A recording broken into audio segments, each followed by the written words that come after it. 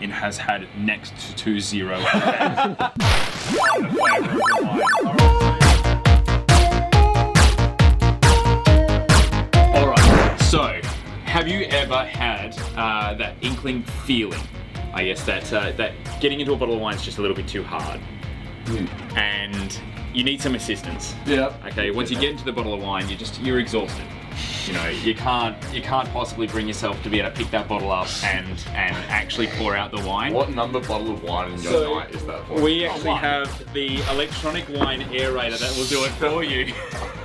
So this here is Make the Life Tasteful. It's the Tasteful Life. But this here we picked up off AliExpress. It is currently available. We can talk about the price of it later. But let's check it out. Let's see what this actually is. Because you don't want to see that with mine has a big invoice. But you don't It's want to know actually the some price. pretty good craftsmanship.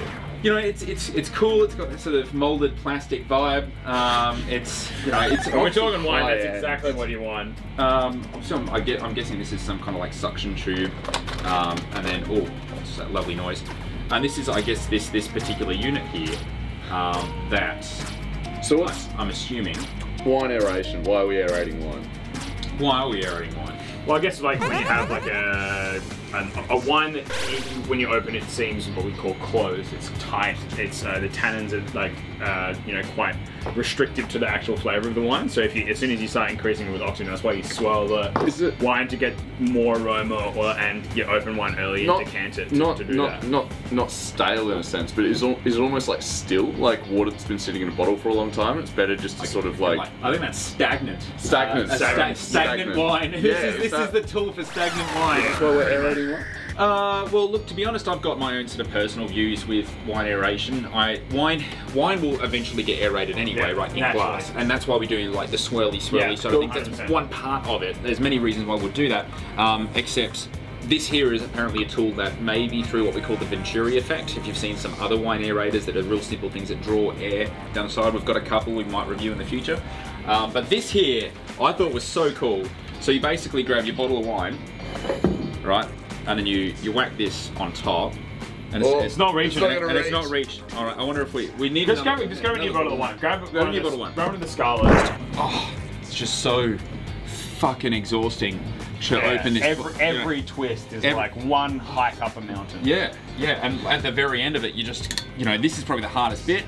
Oh. And again. Oh.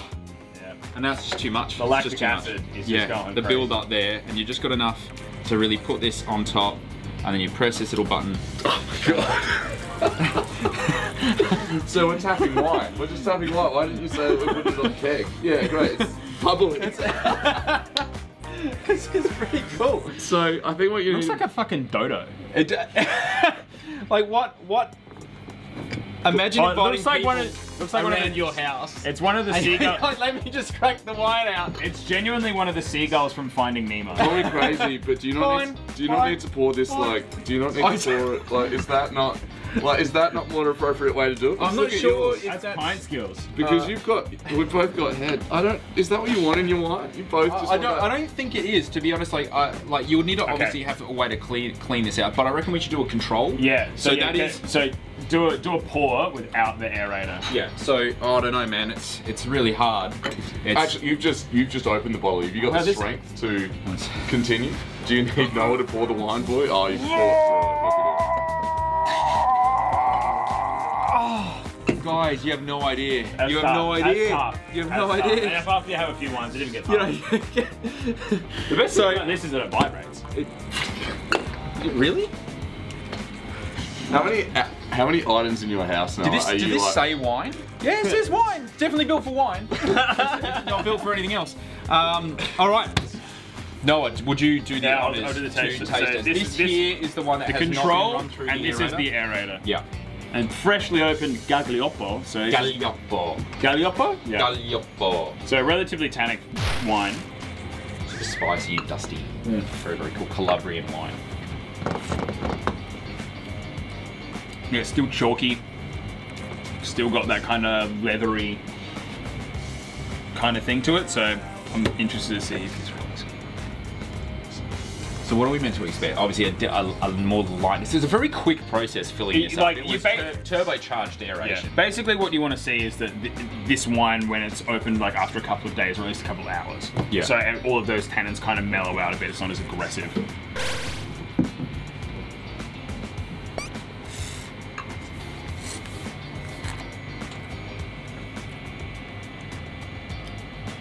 It has had next to zero effect on the flavour of the wine. All right, so for next to zero difference on the wine, how much would you expect to pay for what is probably more, I guess, gimmick value of this? For that, I reckon you're probably going to be paying $60 for that.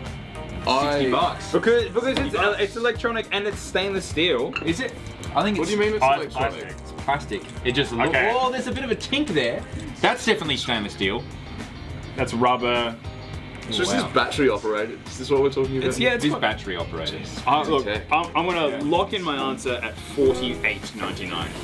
Undercut 60.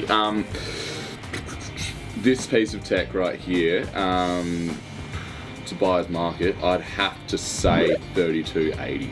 $32.80. Yeah. Well, no, we should have kept with your original guess. It was $45 US. Oh my goodness. $45 US delivered off AliExpress. So what do you say, like almost $70 Australian? Yeah, almost. Yeah, depending on the day, it changes. It fluctuates like crypto.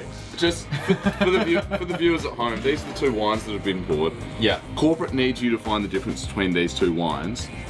They're the same wines. So that does nothing. That does. Yeah, you are that is a waste of $70, and you could buy a really great bottle What of you wine. could do is, if you want the same effect of having a nozzle on top of your wine, Bunnings, right? You've got those little spray bottles that you use in the garden. Bang that in the top of your wine, squirt it out. It'll have bubbles in it as well. We're gonna do this. We're gonna do this. So in short, I would say pretty shitty wine invention. Don't buy this. Don't buy this. Don't buy this. I don't think it's really This useful. is a scam. Myth busted. Don't buy this one. Buy the one we're going to make you in 4 weeks' time on the show. It's going to be way better. For a fraction of the cost. And until next week, that's shit wine inventions. Why?